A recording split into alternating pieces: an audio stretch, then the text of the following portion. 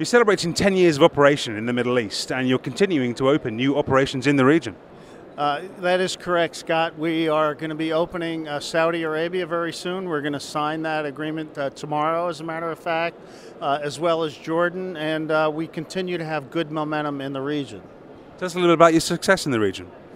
Well, the region has been growing and growing steadily. It's an important region for us globally and is really contributing to the positive momentum the Thrifty Automotive Group has worldwide.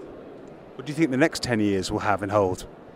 The next 10 years, interesting question. Again, we see travel continuing to grow, certainly in the near future, and we think that'll continue.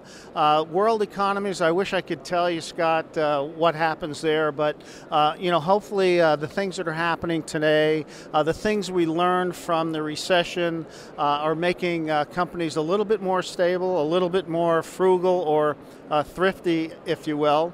And I think that'll bode well for the future. Our ability to take advantage of good times, our ability to survive difficult times. Tell us how you're communicating your new initiatives to your customers. We are very active as far as the internet is concerned, and so we do a lot of communication over the internet.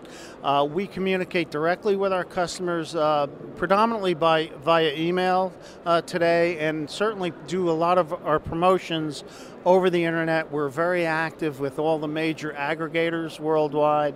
We have a very active website in the U.S., and we're starting to plant websites all over the world, which will be communicating directly to the retail customer, enabling them to book Dollar and Thrifty anywhere they want in the world in a much more consumer-friendly, more customer-friendly way.